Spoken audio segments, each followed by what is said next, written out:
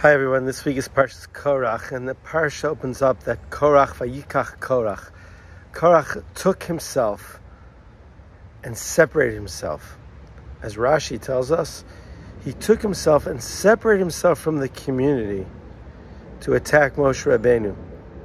Rav Soloveitchik tells us that in all the complaints in the wilderness, it was often about a biological need. Hunger, thirst. This was the first political attack on Moshe Rabbeinu's authority, not only on Moshe Rabbeinu, but on Aaron and the Leviim. But let's focus on Korach. And the Rav tells us that this was his pure intention, just to create disharmony among the Jewish people, dedicated himself to this diabolical plan of undermining Moshe. Now, it blows the mind to think that after experiencing the 10 plagues, the miracles of the 10 plagues, just the miracle of leaving Egypt, being freed of the chains of servitude, receiving the Torah, the splitting of the sea, really? This is your haughtiness, your desire for a need to have power? You're taking down the humblest man that has walked the face of the earth? The ingratitude, that's the seed of this behavior. Vayikach Korach. Korach separates himself from the community, and he brings, what's terrible, he brings along other people along, 250 people and his whole family.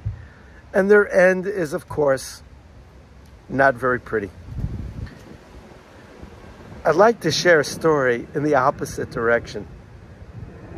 This past Shabbat, my wife and I were walking home from a Shabbat lunch. And in the distance, we see a young man pushing a stroller. I don't recognize the young man, but he calls out, "Hi, Rabbi Drelich, good Shabbos." And he stops. And I'm thinking, I don't know who this guy is, but he knows me.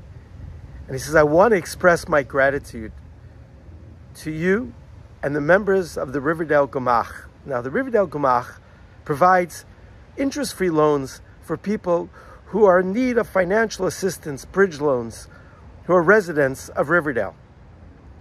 And he said to me, he said, "Your money helped my wife and I pay for fertility procedures. And the baby that I'm pushing in this carriage, you and the members of your Gemach played the essential role of bringing this neshama into this world. And I just wanted to thank you. I thought this was the appropriate venue in the privacy, just you and your wife." And my wife and I just looked at each other with no words. Just the amount of importance of gratitude, of expressing thanks. And all I could say was, Hodu Hashem ki tov. Thank you, Hashem, for this kindness. How much we should look into our lives to be grateful for all those that have helped us out. And not to be like Korach, not just to attack people in position, but not to be ungrateful for all the good that we have experienced in our lives. Anyway, if you like what you hear, please pass it on. I wish everybody Shabbat Shalom. And looking forward to speaking to you next week.